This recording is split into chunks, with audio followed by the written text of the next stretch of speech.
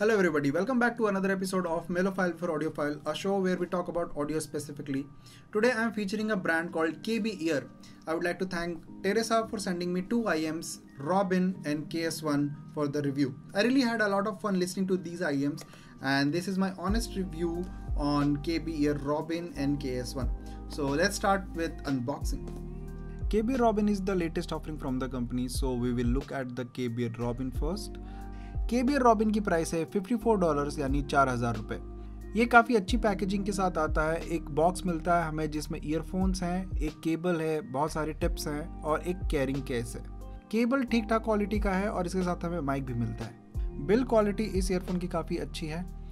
जो शेल है वो प्लास्टिक का बना हुआ है और पीछे जो फेस प्लेट है वो मेटल का है। दिखने में काफ़ी अच्छा दिखता है।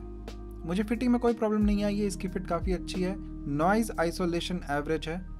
बात कर लेते हैं साउंड सिग्नेचर की। ये एक वार्म साउंडिंग ईयरफोन है। इसकी ट्यूनिंग मुझे बहुत पसंद आई। काफ़ी well tuned smooth textured sounding earphone है। अब बेस की बात कर लेते हैं। इस ईयरफोन का प्रेजेंटेशन मुझे बहुत पसंद है। बहुत ही स्मूथ टेक्सचर्ड लेयर्ड साउंड है। इसका बेस बहुत प्यारा, बहुत सेटिस्फाइंग है। मुझे बहुत पसंद आया है बेस। ओवरऑल जो प्रेजेंटेशन है of the base is very good. सब बेस रंबल उतना नहीं है, बिग बूमी बेस है विथ अथॉरिटी और कहीं कहीं मुझे टाइटनेस और रेजोल्यूशन थोड़ी सी मिसिंग लगी। मैं बेस के लिए इसे टोटल 8 देना चाहता हूँ आउट ऑफ 10। अब बात कर लेते हैं मिड्स की। जो मिड्स है वो थोड़ा बहुत सफ़र करता है ड्यू टू द बेस थोड़ा सा ब्लीड करता है मिड्स में। जो वोकल्स हैं वो फॉरवर्ड नहीं है, थोड़े से दूर से सुनाई देता है, लेकिन काफ़ी नेचुरल साउंडिंग वोकल्स हैं। मेल वोकल्स काफ़ी अच्छे सुनाई देते हैं, फीमेल वोकल्स बहुत अच्छे सुनाई देते हैं। मुझे वोकल्स में थोड़ी सी क्लैरिटी मिसिंग लगी, थोड़ी सी रेजोल्यूशन मिसिंग लगी। मैं मिड्स के लिए इसे टोटल 7.5 देना चाहूँगा। बात कर लेते हैं हाइज की। जो इसका ट्रिबल है काफ़ी अच्छी ट्यूनिंग की गई है। ट्रिबल में उतनी एनर्जी नहीं है जिससे आपको फटीगिंग साउंड करे, सिबिलेंट साउंड करे, तो आप लंबे टाइम तक सुन पाओगे। ट्रिबल के साथ भी मुझे सेम प्रॉब्लम लगी, थोड़ी रेजोल्यूशन की कमी है, थोड़ी क्लैरिटी और होती तो और ज़्यादा बेटर होता। But looking at the price I will say it's okay. So for ट्रिबल I will give it 7.5। अब बात कर लेते हैं साउंड स्टेज की। इसका जो प्रेजेंटेशन है काफ़ी अच्छा है, बहुत ही स्मूथ एंगेजिंग साउंडिंग ईयरफोन है। मैं ईयरफोन लगाते साथ गाने में खो गया हूँ। इंस्ट्रूमेंट सेपरेशन उतना अच्छा नहीं है, पिन पॉइंट नहीं है, but given the price it's doing it's job.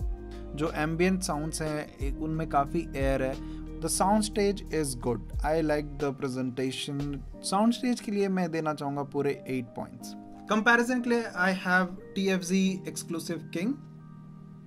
मैं इसके साथ कंपेयर करने वाला हूँ रॉबिन को। बहुत ही सिमिलर साउंड सिग्नेचर अचीव करने की कोशिश की गई है रॉबिन के साथ। This is प्राइसियर। जब ये रिलीज हुआ था $199 का था, ये $54 का है। बेस की बात कर लेते हैं। इसका बेस कंट्रोल्ड है, टाइट है, स्लैम्स और अटैक्स बहुत ऑन पॉइंट हैं। इसमें मुझे थोड़ा सा वो मिस लगता है, ऑल्दो इसका बेस बहुत अच्छा है। I really like the full body base जो ये प्रोड्यूस करता है। बट थोड़ी सी टाइटनेस अगर आ जाती तो ये बहुत ही अच्छा साउंड करता बेस के मामले में। Although it's still good but this is better, क्योंकि इसमें बेस ब्लीड कर रहा है मिड्स में, तो उतना क्लैरिटी नहीं है। इसमें वो प्रॉब्लम नहीं है, तो इसका मिड्स भी बहुत ही क्लियर है।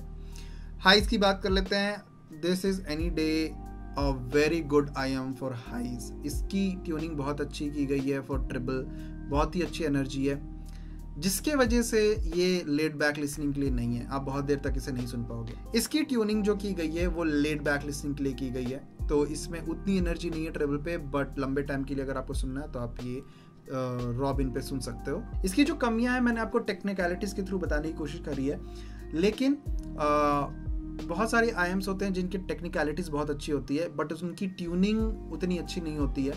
आप बेस देखोगे सही है, मिड सही है, ट्रिबल सही है, साउंड स्टेज भी ठीक ठाक सा लग रहा है, बट उनकी ट्यूनिंग ऐसी होती है कि आप बहुत देर तक सुन नहीं पाते हो या फिर आपकी प्रिफर्ड ट्यूनिंग नहीं होती है।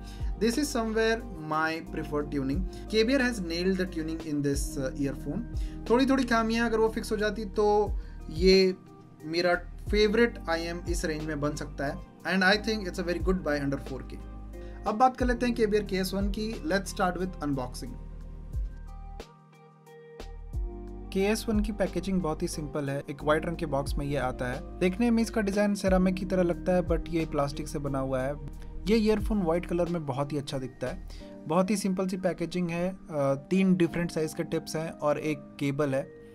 ये ईयरफोन $20 की ईयरफोन है, मतलब 1500 की ईयरफोन है, उसके हिसाब से डिसेंट केबल है।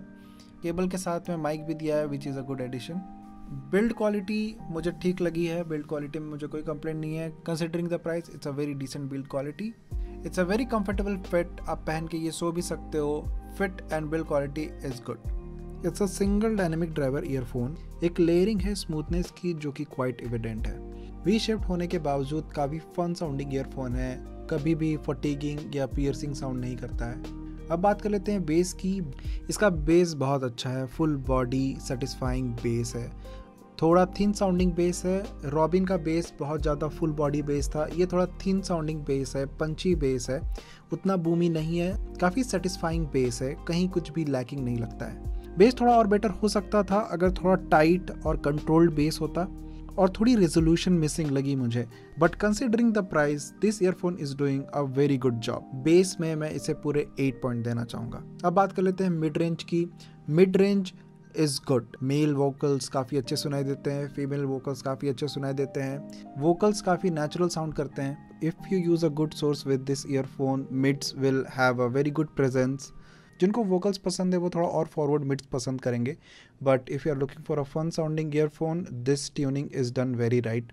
क्लैरिटी और रेजोल्यूशन थोड़ा और बेटर हो सकता है, ऑल्दो इसकी ट्यूनिंग अच्छी है, सो midst is also a good 8 for me. बात कर लेते हैं ट्रेबल की। बहुत ज़्यादा एनर्जी नहीं है ट्रेबल में, लेकिन माइक्रो डिटेलिंग भी मिस नहीं करता है। So it's a good balance between decent treble, good base, good midst. Treble की एक और अच्छी बात है कि ये फटीगिंग नहीं है, लंबे टाइम तक अगर आपको सुनना है तो आप सुन सकते हो। ये कभी भी सिबिलेंट साउंड नहीं करता है। थोड़ी सी क्लैरिटी और रेजोल्यूशन और होती तो मैं और ज़्यादा पॉइंट्स दे पाता, but I have 0 complaints with the treble, so I will give it total 8 out of 10। अब बात कर लेते हैं साउंड स्टेज की। Sound stage is decent but imaging is great. Considering the price, instrument separation pin point नहीं है, but it's good और बहुत ही एंगेजिंग साउंडिंग ईयरफोन है। It's a very fun sounding earphone which has everything.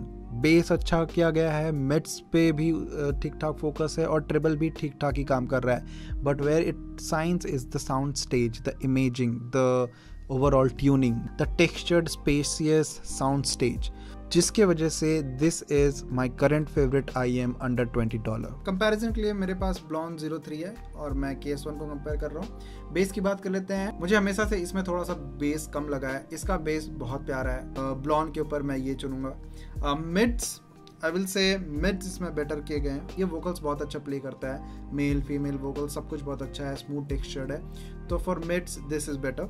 Highs, I will say it's a tie.